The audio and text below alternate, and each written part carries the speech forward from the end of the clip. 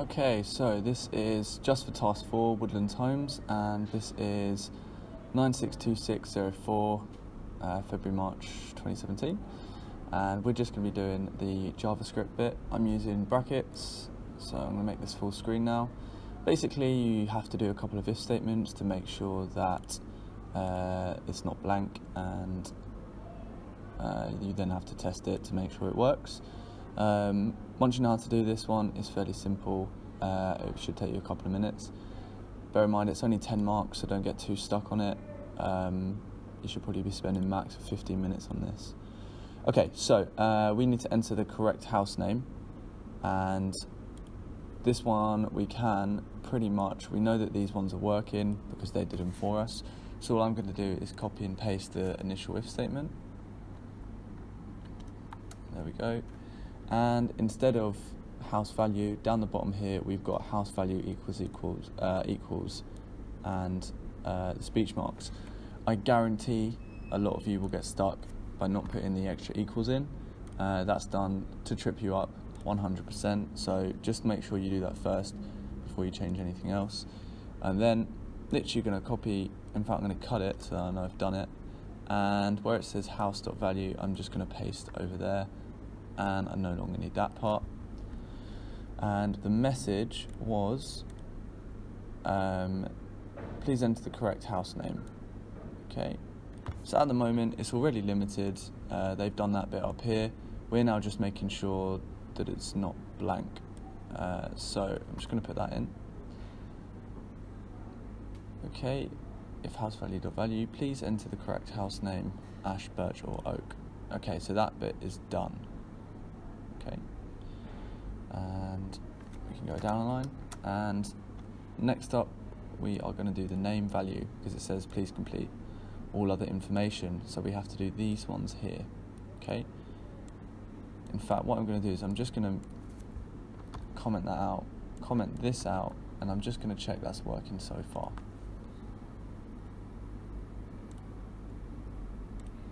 Okay, and I don't need that bit there. Okay, let's just save that again, give it a shot. Okay, so I've gone wrong somewhere, let's have a look. If house.value equals blank, day equals, that should be window.alert. Open up the brackets and close the bracket. Okay, silly little mistake.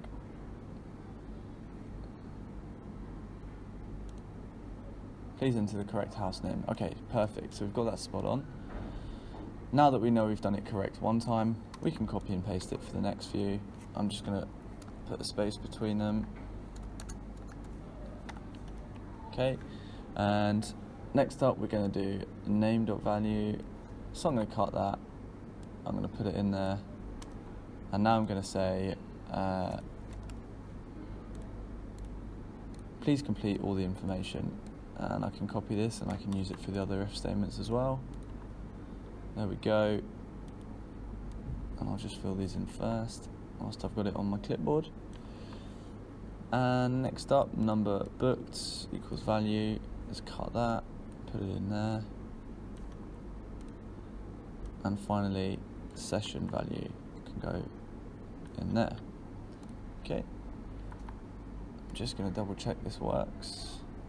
Okay, so correct house, 1, 2, and 3. Perfect. Okay. So that's tested and working. I know that it's tested and working because I just got 3 errors of the same. It can only be these 3.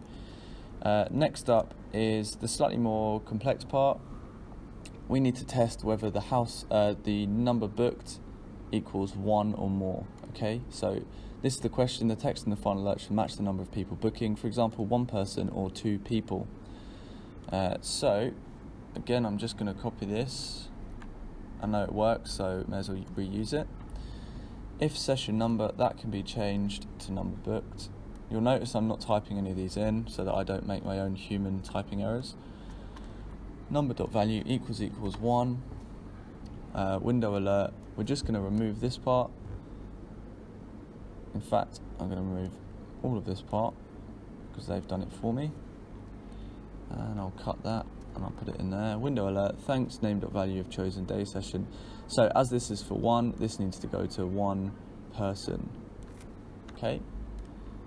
And I'm just going to save that and check it. Number of people, 1.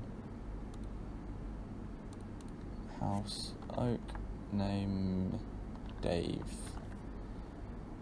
2. Okay, so we've got an error somewhere along the line. Let's have a look at brackets. Window.alert, thanks, person.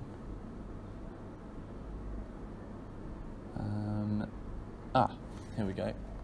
I shouldn't have cut that. Now I'm going against my own rule by typing it. So let's copy. Okay. House, Oak, name, Dave. Number of people, 1, and session 2. Thanks, Dave. You have chosen undefined session 2 for one person. Chosen undefined. That doesn't sound good. But we've got the one person part working, so I'm just gonna copy this. Yes, sir. For example? Yeah. And then what we're gonna do is we're gonna go else, and then we're gonna paste, and all we're gonna have is the window alert now, so we don't need that part. Window alert, thanks, name, blah blah blah, and we're going to change it to people. Press save, and let's try it with more than one person this time. Oak, name, let's go for Dave again. Number of people, 3, session 2. Thanks, Dave, you have chosen Wednesday session 2 for 3 people. And that is all there is to it. Okay?